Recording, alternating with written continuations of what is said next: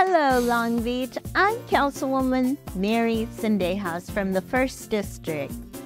We are back with our Dia de los Muertos celebration. This will be our 8th annual parade and festival along the beautiful Shoreline Drive area of downtown Long Beach. Join us on Saturday, November 4th.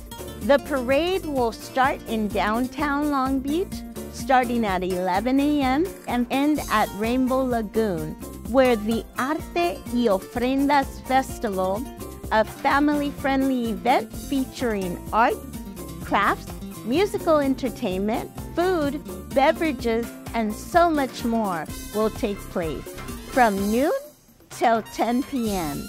Can't make it in person?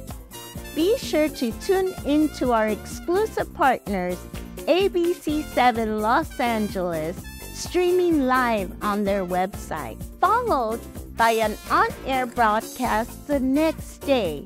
So mark your calendar for Saturday, November 4th, for Long Beach's Dia de los Muertos Grand Parade.